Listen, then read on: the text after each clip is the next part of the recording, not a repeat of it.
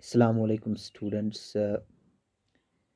As we are discussing the poem that is An Evening Wet with Rain, we did its reading. We read the poem in the previous lecture, and today we'll be analyzing the poem. We'll do its analysis.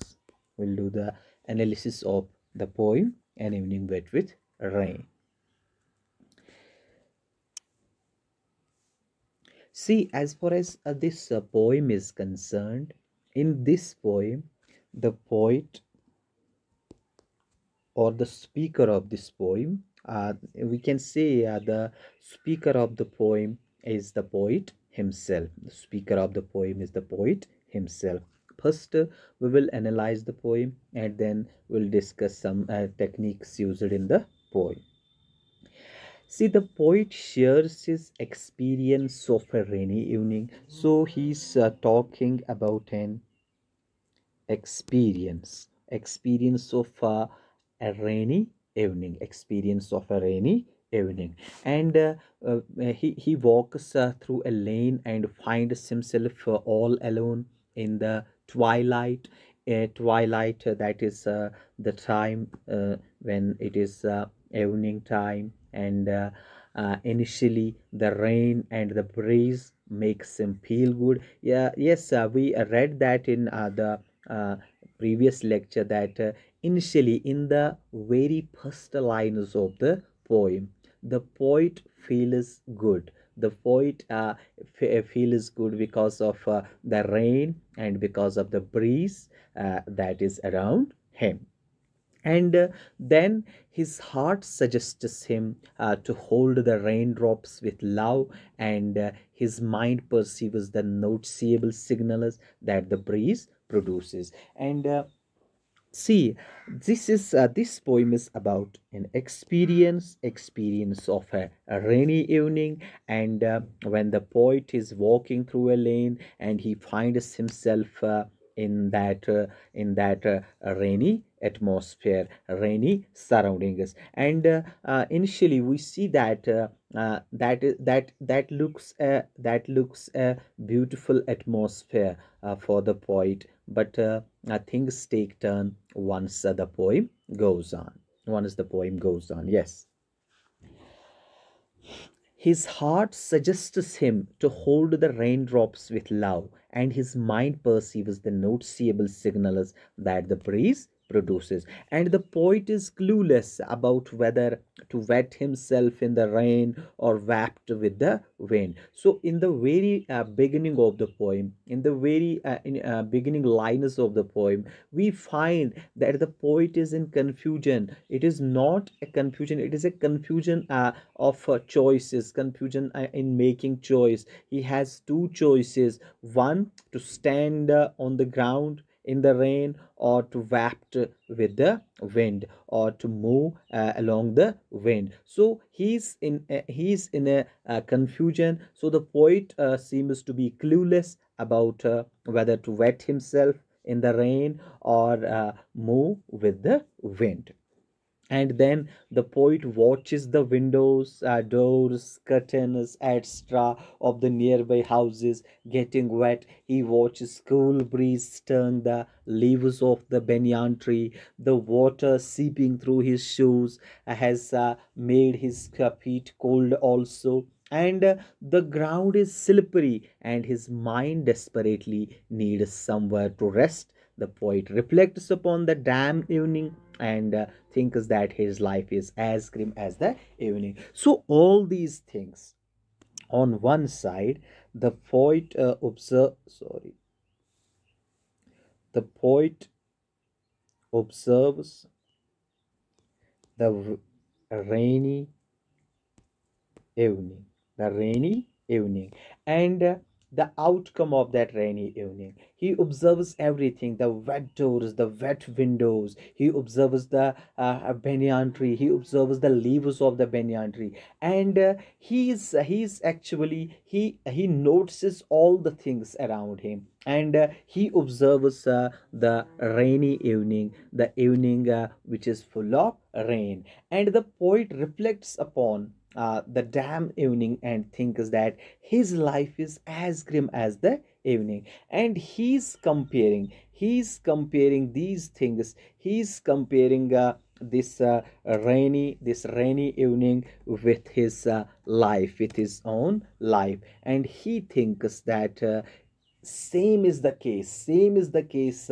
with my life as with this evening. The evening is not in a good shape, the evening is not in the good mood, and same is the case with the life of the poet. And he finds that hopelessness has darkened the evening of his life. The utter disappointment has led him by his arm, and he's getting involved in this evening because he's comparing his life with this evening. And just like this evening, where there is no hope, there is all around is this hopelessness. His life has also become hopeless, and he couldn't find any productivity in his life. The poet then recalls his childhood, and he says that when he would there was a time when it was my childhood, and I would keep enjoying, I would keep alone, I would keep enjoying, I would enjoy being alone in the courtyard, and the breeze would bring the music of cymbals. So the poet who is in this utter chaos, who is in hopelessness, who is behaving as he's in a confusion. He's in a confusion, he's in a chaos, his mind is not in order, and his mind is filled with this chaos, this chaotic situation. And now this despair, this disappointment, the poet wants to drag out this disappointment from his mind, because he's trying to remember his childhood memories. He's trying to make his mind fresh with childhood memories. That is how he's taking out all the chaotic scenes out of his mind. So he's relying here on the memories of his childhood memories, and he recalls his childhood when he would enjoy being alone in his courtyard, and the breeze, same breeze. Now the breeze is useless. Now the breeze cannot bring any sweet sound to his ears. It can only bring the sound of those fluttering leaves of banyan tree, those fluttering leaves of banyan tree. But once upon a time, when he was a child, this breeze would bring the music of cymbals. So that was the productivity, that was the power of the childhood. But now his life has gone into the evening. His life is hopeless. His life has become chaotic, and now the breeze don't bring any music. The breeze don't satisfy his ears, it only disturbs his ears while bringing the sound of those fluttering leaves. And he then regrets those joyful days which were not liable to be called back. And the poet feels that the evening is drowning in the lap of night, and the shadows have gathered into its dark tank. And then the poet feels this evening is over now, it is going to be over now, it is coming to an end, because the dark night would gobble this evening, it would eat this evening out, and this evening would be no more in a short period of time. And same, if he compares when he compares this evening to his life, so he is also in utter chaos, and he's at the verge of his death. He also thinks that this evening would be no more, and my life that is also at the verge of end, and that my life would be no more after some time. And he does, however, trace out some electric lights in the houses. He also sees moonlight holding the hem of the moon. But though he's hopeless, he doesn't find any hope. He doesn't find any hope anywhere in anything. But still, he he traces out some electric lights. He traces out some electric lights in the houses, and he also sees moonlight holding the hammer, moon laughing at him. So all these things the poet observes in this poem, the poet talks about in this poem. So this is a poem where a poet is talking about his unproductivity. So he's not as productive as he was in his childhood, as he was in his youth. So the shadows, the houses which are lit with electric bulbs, they are lively and full of fun.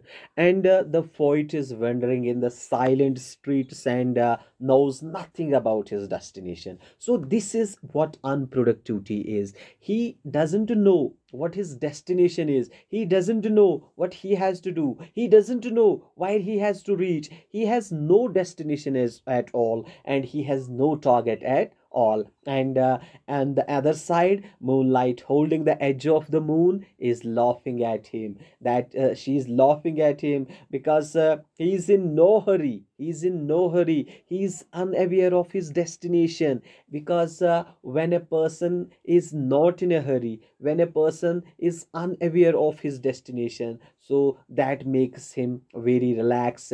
And same is the case with the poet. He is in no hurry. He only knows that the light of an earthen lamp in a modest inn on the roadside awaits him. Some earthen lamp is waiting for him, that awaits for him, but he has no destination at all. That is not his destination. That thing is waiting for him. That thing awaits him, but he is not having. He doesn't have any destination. He doesn't have any this.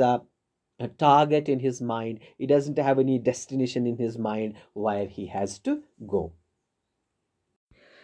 See, the poem is about the poet's gloomy and sad state. It is about the poet's gloomy and sad state. And as far as this poem is concerned, if we try to get the things, get the meanings again, get the details again from the poem, we can take that the poet is very gloomy and alone in this poem, and he wants the company of some beloved. He wants the company of some beloved. He feels exhausted, so gloomy, exhausted. He feels depressed. He feels depressed, for he has lost all the hopes in the evening of his life. Because he has lost all the hopes in the evening of his life. See, on the one side, there is this evening of the day, and on the other side, there is this evening of his life. And this evening of his life, it is a symbol. It is a symbol used in this poem, and it symbolizes his old age. He's in his old age. That is how we are told that he's in his he's in the evening of his life. That is, he's in his old age, and that is why he feels exhausted, he feels depressed, and he has lost all the hopes.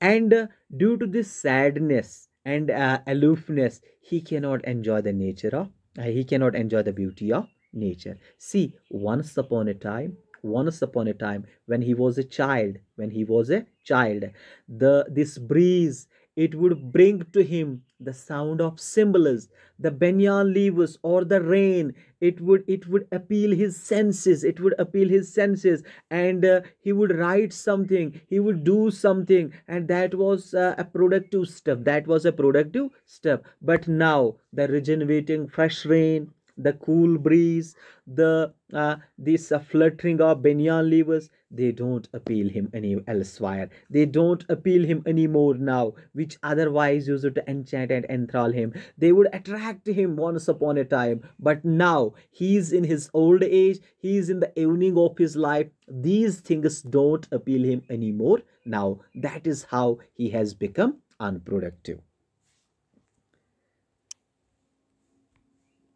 And then the poet only observes silence everywhere. He observes silence everywhere, and he's feeling heavy in his eyes. It could be due to sleep or fever. We are told in the poem that there are chances that it could be because of the sleep or because of the fever. And then the poet also feels quite nostalgic about his childhood when he used to stand in the courtyard listening to smooth sound of cymbals, and that breeze at that time the breeze would bring to his ears the sweet sound of cymbals. But at the same time he feels sad because this melody now has no charm to entertain him. But the time, the breeze, the sounds, they are the same. They are the same. But he's not getting entertained now. He doesn't get any interest in that. That is how his life has changed. There was this bright day when he was a child, but now when he's in old age, his life has also found itself into the times of evening. That is how he is not productive anymore. He doesn't get sweetness from these things anymore. He feels sad, for it is beyond his control to call back good old timers. And he is sad. Why? Because he knew that I can't bring back all those days when I would be happy, when these things would appeal my senses. I cannot call back these good old timers. That is why he feels very sad. He is in utter sadness. And then the poet has reached to the evening of his life. He has reached his old age, and he is full of despair, and he has no desire in his life now. And the poet hopes to sleep in the lap of night, which is death. So he says that everything is going to sleep in the lap of death. So he's along with all those things, he's also going to sleep in the lap of night that symbolizes death here. So two or three symbols have been used in the poem. One is the evening, that is old age, and this lap of night that symbolizes death here in the poem. He is unaware of his destiny and leaves himself to his fate. So the poem ends like this, that the poet has no destiny, and he leaves himself to his fate. He leaves himself, and he thinks that fate would decide where I have to go, what I have to do. So all these things are in the poem. See, now as far as poetic devices are concerned, we have some two or three, four poetic devices used in the poem. And for example, imagery has been used in the poem. We have this symbols have been used in the poem. We have metaphor has been used in the poem, and personification has been used in the poem. And as far as imagery is concerned, we imagery simply refers to the use of words to describe ideas or situations. And there are kinds of imagery. There are different kinds of imagery, but here in this poem we see the poet uses visual imagery in this poem. He has used visual imagery in this poem. For example, wet windows, here, see, wet windows are here, doors are here, awnings are here, wet collar of the coat, water seeping through the shoes, fluttering of banyan leaves. All these are imageries used by the poet in this poem. Used by the poet in this poem. So imagery is used, and symbols, I told you while we were analyzing the poem, there is this evening that symbolizes the old age of the poet, and that lap of night, that is somewhat a symbol of death. And as far as metaphors are concerned, we have this metaphor, this the clouds gathering in the mind shed their tears as they pass. This is a metaphor used in the poem. And Personification, the evening prepares to go to sleep in the lap of night. So it is a personification used in the poem. So this was all about today's lecture, in which we analyzed the poem, and we discussed a little bit about the poetic devices used in the poem. I hope you'll be fine. So till the next lecture, Allah Hafiz and goodbye.